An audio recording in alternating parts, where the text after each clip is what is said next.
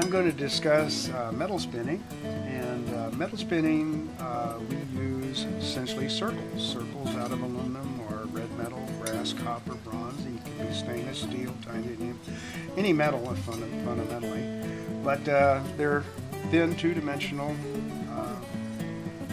surfaces. And what we do is we create a surface.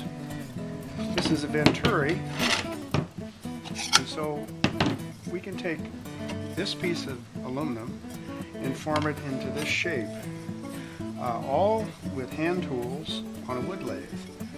The thing that's unique about this has negative drafts, so it requires that you have a split tool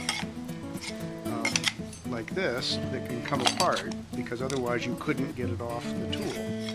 So that's how that works. The other thing that's important is this piece of the original piece of material is 1 millimeter thick. And so what we want to do using conventional metal spinning, what we want to do is this surface here, the finished product, should also be 1 millimeter thick, and it is all over this surface. So if I were to saw it in half, it would be the same thickness as this.